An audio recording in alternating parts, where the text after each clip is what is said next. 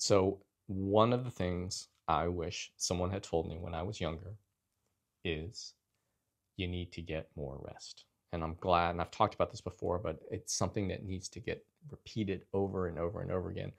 We're fortunate now we're in a society where people are starting to be more cognizant of the importance of sleep, not only just for your brain's ability to recover, and but more importantly, it's your body's ability to recover. And if you're trying to get fit or stay fit after 35 or while you're adulting, sleep is the most important. Sleep and rest are the most important things you can do for yourself. And why I say that is you need sleep and rest to rebuild any muscles that you're trying to build. And technically, if you're trying to build muscle, you're damaging muscle and they need to rebuild themselves. I think everyone knows that. And also, you just need to get recovered so your body can just repair itself and get your heart rate back down and everything else. But the other thing is probably most important.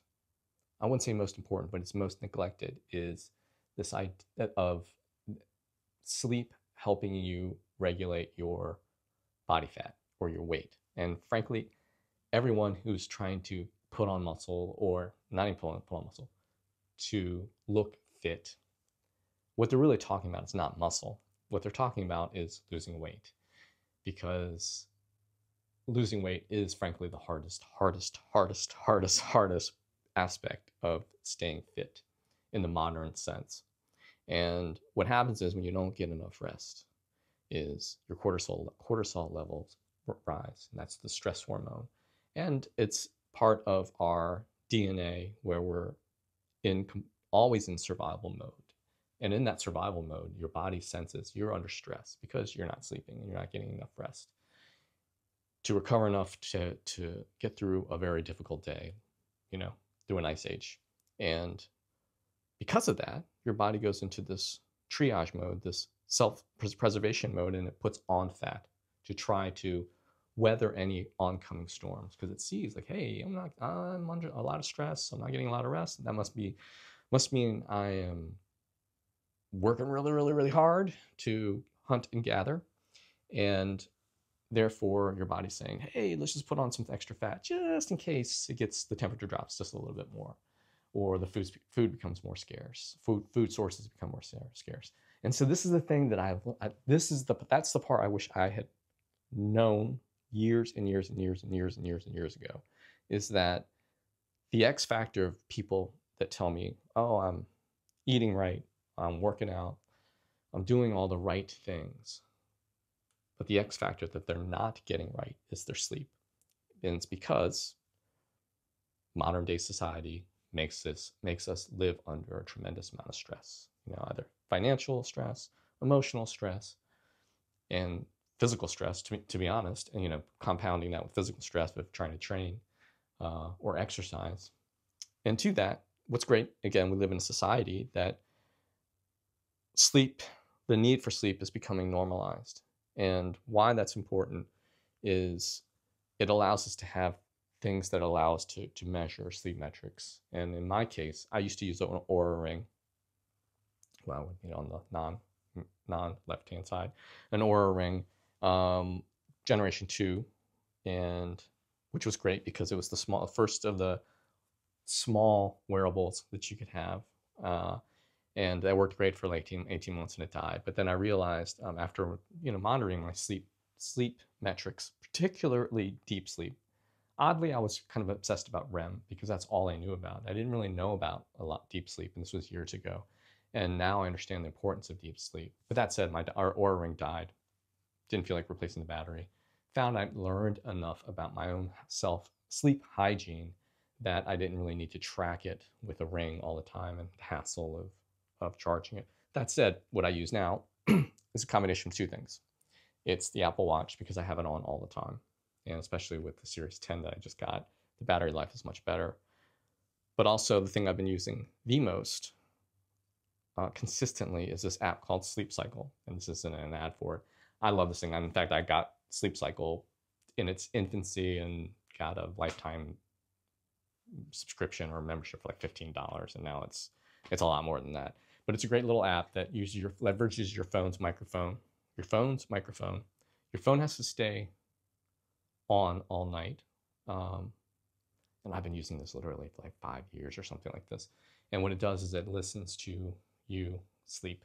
And I have a problem with snoring, and I love the fact that it picks up on your snoring and makes recordings of your snoring or coughing or whatever it is, whatever abnormalities that happen with that the microphone picks up at night, and it'll record them as events and give you literally a breakdown of all the recordings and the amount of time that your sleep was interrupted because of the whatever you're rustling around means you're not sleeping. And I like that app in conjunction with when I do look at my metrics from my health app. Okay, so here's the sleep cycle app, and I just thought I would show it to you really quick on how it works. This is the screen that it defaults to when you open it up, and it is your alarm clock setting. Typically, I try to wake up at 7 a.m. I'm not a morning person. And that said, it says here, wake up easy between 6:30 and 7. It makes a determination on how well you slept that night, whether or not you should get up at the prescribed time, 7 a.m., or if you're not sleeping too well, just get you up at 6:30, because there's no point in you just laying in bed. Though, full disclosure, I lay in bed a lot because I'm probably using the phone a lot. And that said, then you have the metrics that it captures overnight in your journal entry, and it saves everything, so you can scroll back on a particular day and you can go back and go, oh, well, Friday night I had a good time, and how did that affect my sleep? So that's all recorded here. And last night I actually had very good sleep, 89% score, which is good, and it tells me I was in bed for 8 hours, asleep after 6.5.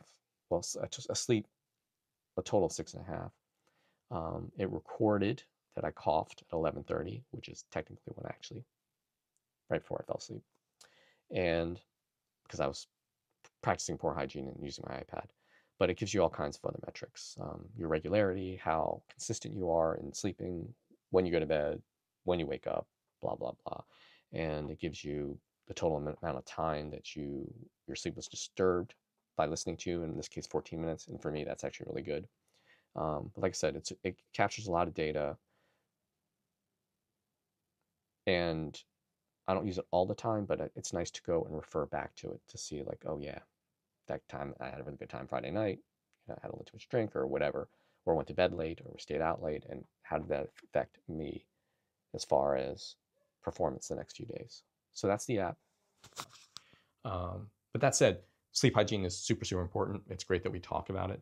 It's great that it's getting normalized. I definitely can improve my sleep hygiene.